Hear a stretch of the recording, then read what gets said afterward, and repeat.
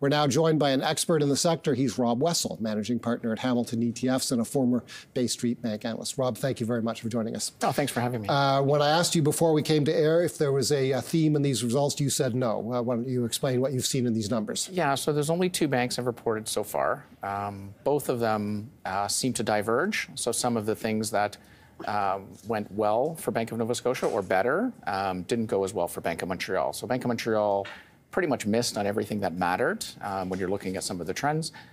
Last quarter I was here and Bank of Nova Scotia reported, you asked me were the results as bad as they looked, and I said no, I didn't think so, because this was more of a classic cleanup quarter. And I think in this quarter here, I think you're seeing some of the benefits of what was taking place last quarter. Bank of Montreal was so messy, it almost looked like this was a cleanup quarter. There were so many one-time items. I'll tell viewers a bit about the Bank of Montreal numbers. Again, adjusted profit comes in at $1.9 billion. In Canadian personal and commercial banking, adjusted profit was $925 million. That was down 3%, so profit declines in the core Canadian banking franchise. South of the border, where BMO has a big business, adjusted profit was $635 million. That was down 5% from the prior year. And as we noted in our newscast, in the capital markets segment, profit was $408 million. That was down fully 17% from a year earlier. Why don't you talk to us a bit about the Scotiabank results? Yeah, so Scotiabank was better than expected. And I would say one of the main reasons was credit. In the past, so the banks have been taking about 6 quarters in a row where they've been building reserves against their performing portfolio.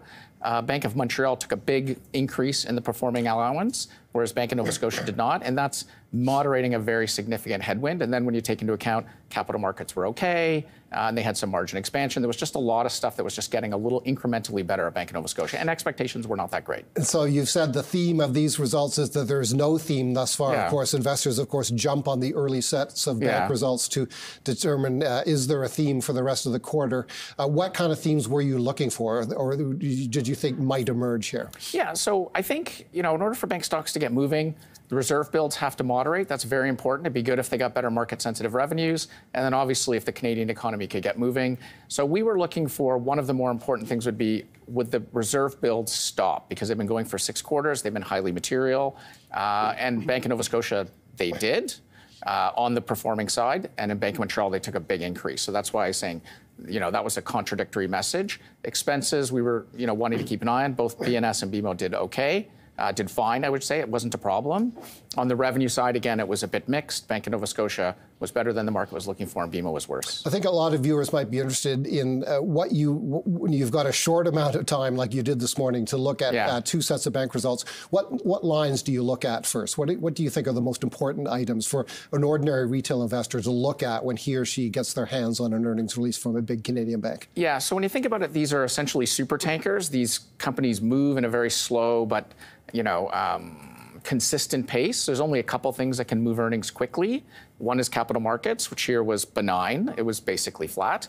And the other is credit. So it's very important to look at credit, in particular, what's happening with impaired loan losses, what's happening with performing, and then also what's happening with gross impaired loans. One thing we didn't talk about is last quarter there was a very large increase in gross impaired loans, or what we'll call bad loans.